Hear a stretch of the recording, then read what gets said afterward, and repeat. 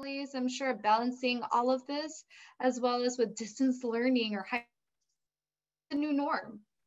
So as we go through all these changes, what's so important is to pivot and flex in a positive way without losing sight of what's important or meaningful for you. So today we have our fellow alum, Jesse, and my friend.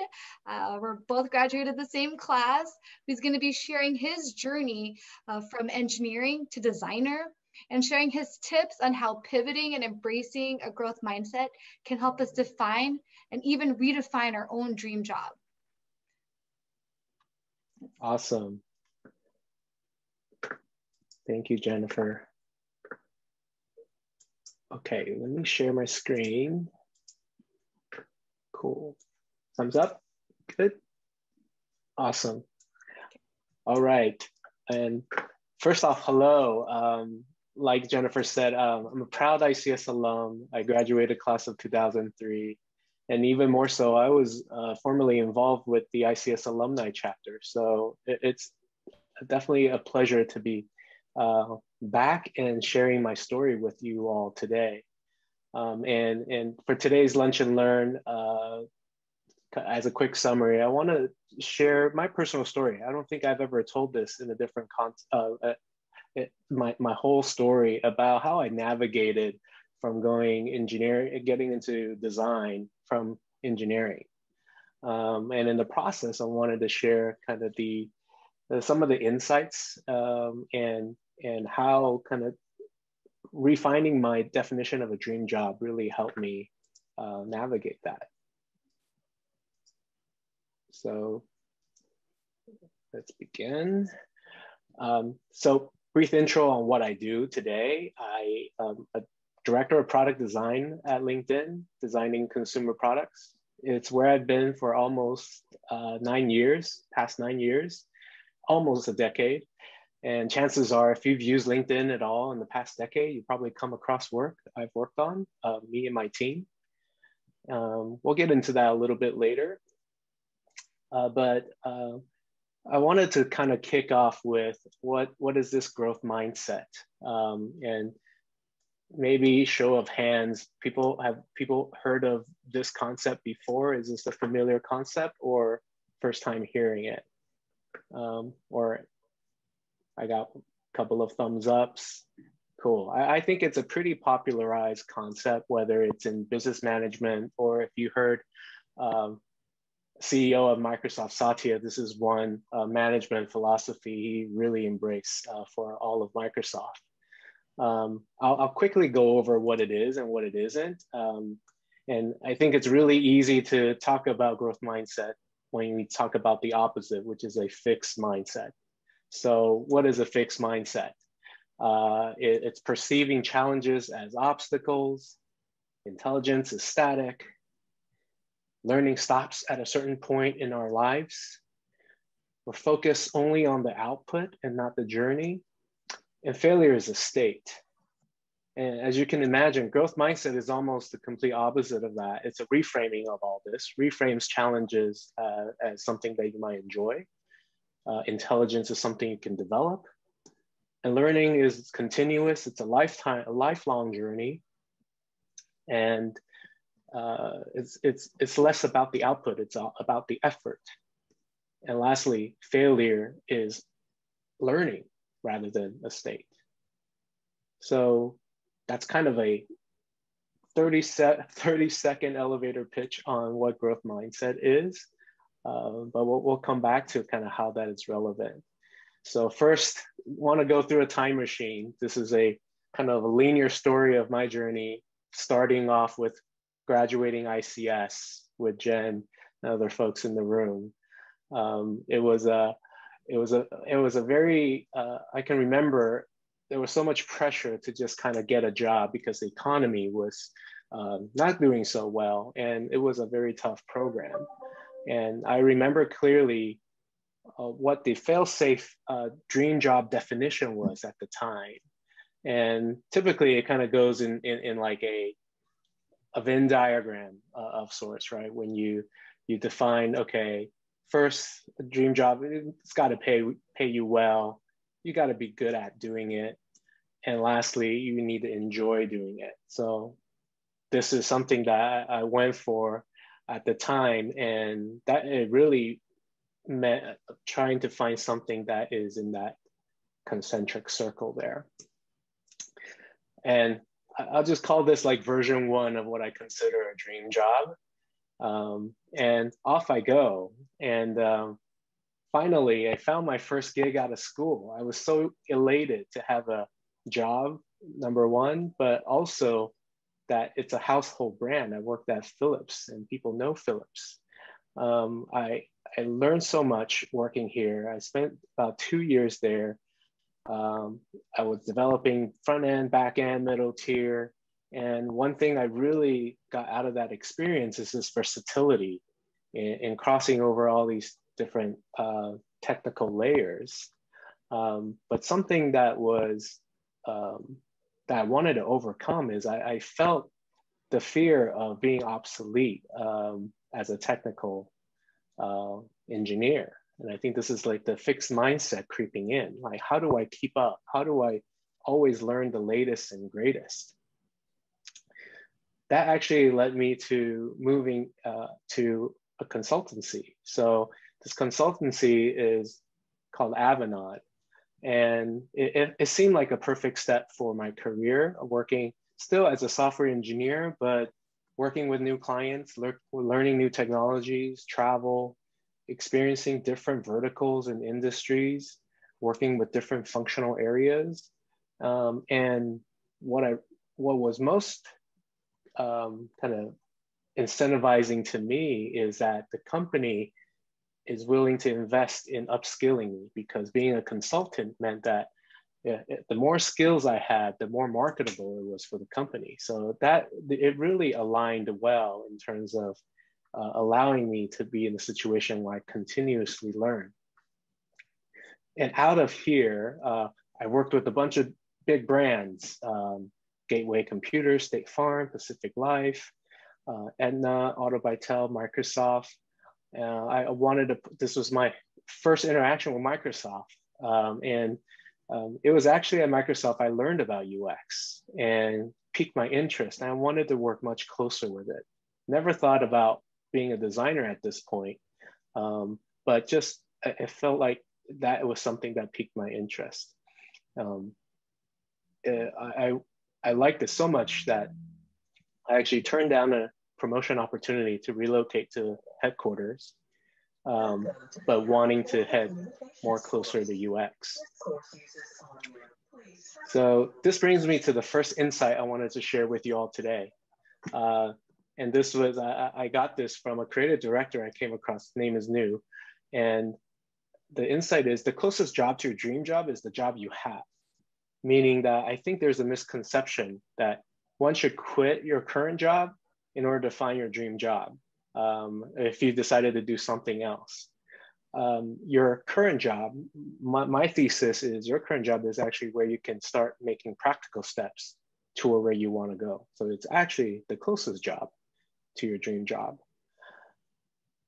And kind of similarly, it was at Avanade and working with Microsoft that I was exposed to UX, and that led to me telling my manager at the time I wanted to do more UX work, wanted to do more front end work.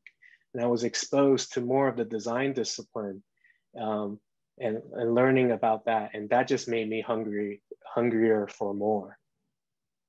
That eventually led me to finding out about this really boutique digital agency called Identity Mind. And they specialize in designing and building apps. I think a fun side note here is they actually sought me out through LinkedIn. So this is kind of part of my overall LinkedIn story, only because I was part of a LinkedIn group that I know a certain front end technology. And someone from that company reached out to me. And significant thing I learned here is I was working alongside with a bunch of UX creatives that was so different from where I was before. And also new job titles, right? I was working with people that have titles like information architect, visual designers, researchers, even myself finally had UX in my job title. So that was very exciting. UX integrator, it could have been anything. I was still doing the same work that I was doing, but it just felt I was getting closer. And just to shed some light of like what I primarily worked on there, I was working on the Surface, like back then when it was a big table, not a tablet. And this was before there was an iPhone. And building apps for this giant table was a lot of fun. But we all know it didn't take off. It didn't have commercial success. And in retrospect, most of it was proof of concepts and sales pitches. But in the process, it did make me become even more curious about the design of this piece of hardware. Why didn't it take off like the iPhone did? Why did it fail? Why did some of our apps fail? How do we make meaningful software that people will like? How do we create this sense of wonder? When I was working with projects with the Surface team, they talk about this sense of like a wow moment, a wow factor for every app. How do you create that? How do designers do this almost on demand? And that was just a huge curiosity to me. Eventually, I had to scratch that itch. That hunger for design knowledge eventually led me to look into attending design school. This is a picture of Margaret Morrison Hall of Carnegie Mellon. I really this was my top choice, and I really only applied to this program and maybe one other. Not because I was so confident, but I was confident that I wouldn't get in, so I shouldn't waste my time. But I just thought, why not? I want to give it a shot. But long story short, I did get in, and it was a very competitive program of 20 students, and of which only 10 were studying interaction design. And needless to say, I think my time there was transformational, and I was able to gain a lot of practical design knowledge and got hands-on experience doing design. I finally built my first portfolio of work that contained work that I designed and not something I collaborated as an engineer from another designer. And I was able to land an internship at YouTube, eventually taking a full-time job at LinkedIn. And I think this leads to my second insight, I think, as a takeaway, is that our experience is our unique differentiator. Another misconception as we're trying to cross over to some other fields, we often think our previous field of expertise is not relevant. And case in point is when I applied to Carnegie Mellon, I thought I needed to look more like a designer and less like an engineer. And I thought they were looking for people that are like designers. But I didn't realize this in retrospect, that diversity of thought was such an important part of everything, and design especially. And I might have only gotten in because I was so different from the other candidates. And I think this continues to ring true in just my day-to-day work and kind of the professional environment we're in. So yeah, never lose sight of our past experience here. So jumping back to our dream job version, at LinkedIn, I was introduced a slightly refined version of this by our former CEO, Jeff Weiner, of what it means to be working at your dream job. And he defined, I kind of reframed, instead of getting paid well, it's important that we dream big. And instead of being good at something, it's about getting shit done. And enjoy, I think this kind of pretty much stays the same, having fun. So now, this is version 2 of what I consider a dream job. And I think this is very exemplary of like maybe Silicon Valley is about, it's about execution, it's about dreaming big, and it's about having fun all at the same time. And this really, I would categorize a lot of my time at LinkedIn felt this way. Now kind of zooming into the more of the present, where I am at LinkedIn. So I said I would jump into some of the work my team has worked on. I've worked on my network, profile, messaging, groups, jobs, premium, pages, campaign manager, elevate. I feel like the list can go on. I probably missed some things there too. Gone through multiple redesigns. But also I was very fortunate to grow as a designer, people manager, and now cross-functional product leader, working with tons of talented folks. But there's so much going on in the world at the same time, and it really kind of make me question what's that dream job definition. And to me, really my work right now, most importantly, is designing for equity, trust, and diversity, inclusion, belonging, and creating a sense of community. That becomes the most important aspect. So, of course, jumping back to the dream job definition, it's no longer about dreaming big, I think, about anything. I think the work needed to be purposeful. My work needed to mean something. So instead of dreaming big, it's about purpose. And instead of getting shit done, it's not just about execution and flawless execution. I think it's about mastery. It's about continuing to learn our craft and be better and pushing myself. And lastly, having fun. I think a different way to say it is having autonomy. And it's more important to have autonomy because this also supports the other two concentric circles here, in feeling fulfilled and creating a space where I can have mastery in something. So this is the latest version of what I consider what a dream job is. And that leads me to my final insight, which the dream job is actually a process. It's not a destination. There's not one job that we would consider a dream job.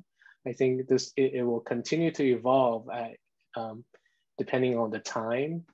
If I can, part advice is to continue to seek out what it is that we want and find ways to grow into it. So in closing, I wanted to summarize some of the key takeaways when I was coming up with this reflection in my personal story is practice the growth mindset, definitely ditch the fixed mindset, and start with the job you have and look for opportunities to grow. The job you have is the closest one to your dream job. And don't underestimate our past experience, even if you're pivoting into something completely different. It's the way it uniquely differentiates all of us.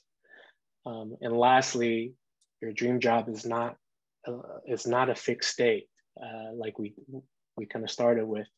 Practicing the growth mindset. The dream job is a process. It's a journey, and it will continue to evolve as you grow.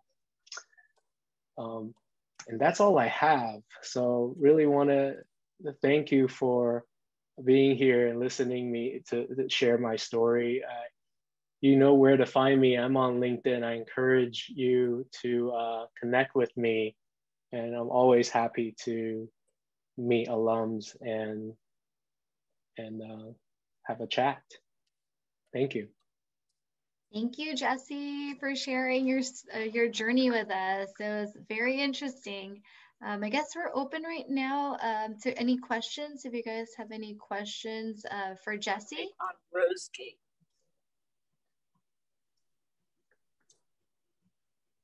Yeah. Well, Jesse, maybe one question from my side. We can start at the beginning. Why ICS? Why ICS? Yes. Wow, that's a big question. It was. Let me think. I actually got into school. I actually majored in math, and then I transferred. So I scored really well in math, but unsure what I was going to do with a math major. But I think at the time we were at like the dot-com bubble almost. Software seemed to be there's going to be a huge demand, and that's I'm like I like computers. I'm good at math. Maybe I should try this out. So it's very innocent, I think, in a way that I got in, but not knowing what would come out of it. Yeah, awesome. Thank you again, Jesse, for all of that information today. And then no other questions? Actually, I got one. Sorry, go ahead. So I found it interesting that you listed autonomy as one of the things that made it a dream job, because for me, I've gone the other way. I actually value teamwork and collaboration. What do you think about that? Or I mean, are both important, or is autonomy really meaning you have the authority to make change? You're not just an individual contributor. Well, I really appreciate that. I think to me, it wasn't mutually exclusive, right? I think autonomy meant that like I have the means to pursue ideas and make changes to my environment, or have some freedom to pursue the things that would line myself up to the other goals I have, like purpose and mastery, right? Mm-hmm. So I think it's on that lens, but never do I think it's all about myself, because everything we do is an output of a set of creative individuals. So I think autonomy is just putting me in situations where I can do all of those things with others. Okay. Jesse, one question. So when you made the transition from engineering and into design, did you? So I guess did you feel like, hey, design is something that you've always wanted to do, and then you kind of went to it, or did you feel like going to design was like more of a calculated type move? I would say being in UX was a calculated move. And in some respects, when I was working at Identity Mind, I achieved my goal. But I really mean it when it was the hunger for I want to know more, where I'm like, how do I get even more? How do I get further in pursuing to answer the questions that I had based on my experiences? And honestly, I got into the program, but I didn't think I would come out being a designer. I didn't know what I was going to be, but that was my way of just investing in myself. I will gain a ton of new skills. Maybe it'll just make me a better engineer at the end of the day. I thought about it that way. So a lot of it was like, yeah, I have this opportunity to try as a designer. Let me see if I could do it. If not, I think there were also other career paths that were adjacent to being a designer, like being a researcher is something that came across my mind. And also being a product leader, a product manager is something that came across. So I didn't, it wasn't like I knew I wanted to be a designer way back. Like I drew as a kid, but I don't think I never thought about it as a destination. Does that answer your question? It does, and I have a follow-up if you don't mind. I guess in that transition, did you ever have like that struggling moment where you're just like, man, I don't know if this is for me, or this is just like way too different that I've been working on, like, and to kind of have that moment where you're like, is this what I really want to do? Did you ever have that thought process? 100%, all the time. I got rejected a million times. Maybe I should have talked about that, right? But I think celebrating failures as learnings. Like I think if I were to maybe get a job as a designer without going to school, without furthering myself, maybe I would have skipped that step. But get some food, as Zion. Japchae or something. Oh, sorry, giving some background. But yeah, I think it's getting tons of rejections and saying, hey, they didn't see myself working as a designer based on the experience I had, the knowledge I had. So that definitely was input to kind of continuing my journey. Mm-hmm. And I think it's all about just seeing where it led me, and following kind of what the opportunities were. Very cool. Thank you. And it looks like Anthony has a question. Hey there, how's it going? Thank you so much for joining and for sharing your story. I was very interested in. I almost never click on the emails for these, but for some reason I had to come in and hear you, Jesse. So thank you so much for spending time with us. My question is this: so you may have talked about this a little bit in the presentation, but I wonder if you might elaborate a little bit more on the different muscles that you needed to exercise, transitioning from engineering to a non-engineering role and focus. What did you in what ways were you sort of tested to use skills that maybe as an engineer you might not have needed as much as you do now? Oh, that's a very excellent question. I think I deliberately, and this still, not right now, but when I got out of design school, companies wanted to hire me to do everything because it just felt like the dream come true, right? Oh, you can do front end, you can do back end, you can do design, but actually it doesn't work that way. And kind of to maybe Jeff's question earlier on, this is not a single person show, right? We need to work with a bunch of multidisciplinary people.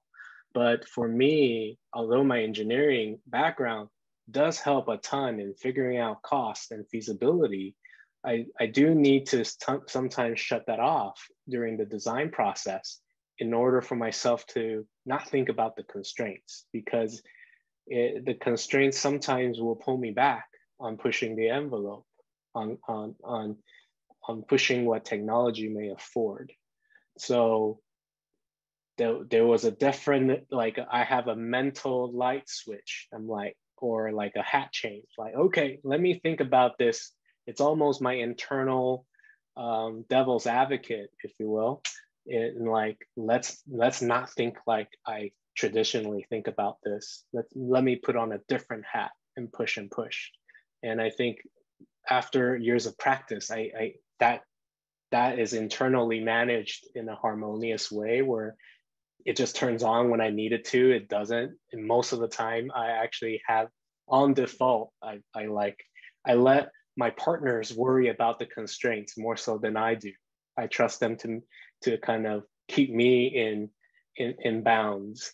But that understanding does help me provide credibility to my engineering partners, because they understand. I know how I've designed applications, I've developed applications before.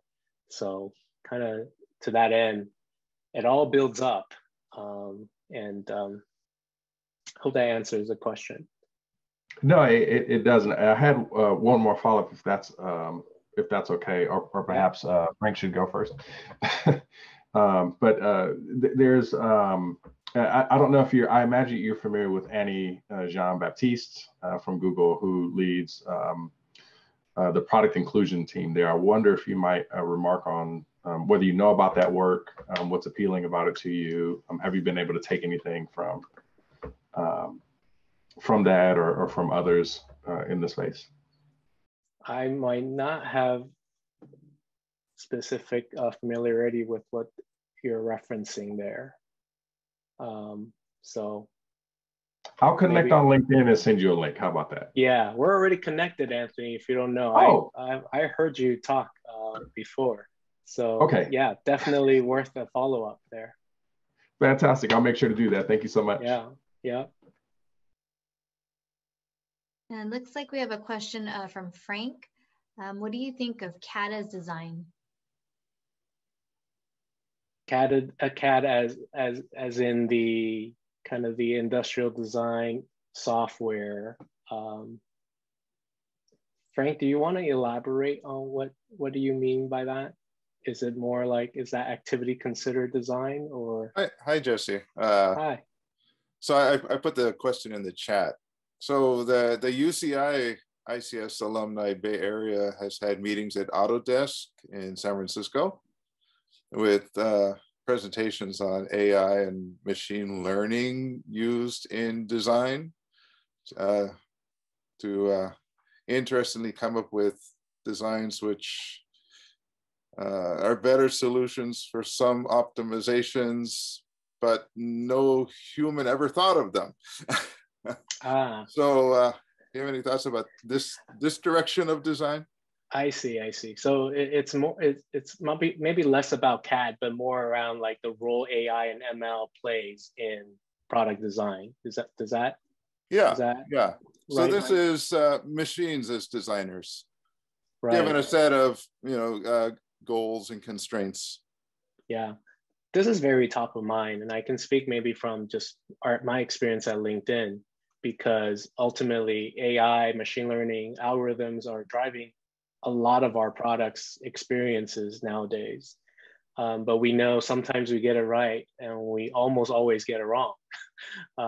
It's only good for the cases that we anticipate and the things that it's seen so far. But the role of design in that is really making sure that we create equitable and ethical experiences. It's really designing the environment and the process in which we evaluate AI and ML. At least that's the stage I've been exposed to from LinkedIn and Microsoft. So we just need to have a much higher quality bar in terms of what is a good output and what is not. But the technology itself, like you said, it is machine driven.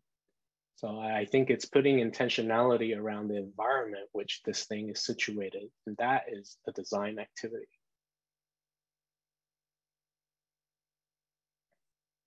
Thank you. Okay, are there any other additional questions? What's the next big thing from LinkedIn? We've got lots of things going. We almost launch products daily or weekly, every 3 days. But we typically line up big announcements. If I were to summarize, definitely don't get me fired. I think we're making a lot of tools for creators. If I may summarize, I think that's a big theme for social media in general. And so I probably could just leave it at that. So people, we are increasingly seeing people make a living creating content, and LinkedIn provides distribution and also tools for them to reach a professional audience. So we're doing a lot of work in that space right now.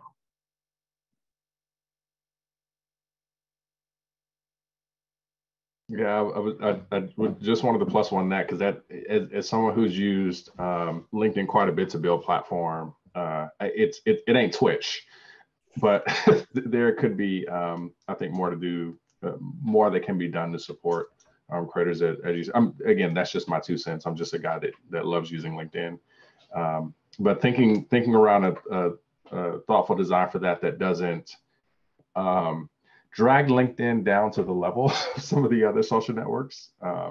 That's got to be a tough challenge. Yeah, completely with you. What's it like doing that under Microsoft now? Oh. To be honest, not a whole lot different. I think it feels like we have autonomy as a company. But now we are supported by this one of the biggest software companies in the world, and we have access to technology that would be unimaginable in the past when we were a standalone company.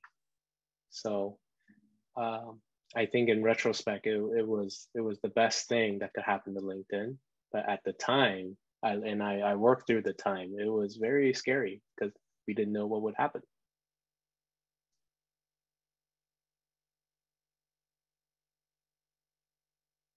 Thank you again, Jesse, for joining today's Lunch and Learn. And then just a friendly reminder to everyone that we have monthly Lunch and Learns. So if you can join us the first Fridays of each month. The next one we have coming up is a Jackbox game night, and we also have the tech scavenger hunt. And if you or anyone else are wanting to be a speaker for the month, feel free to reach out to us. And we also put the link here. Feel free to like and follow us on social media. Thank you, everyone.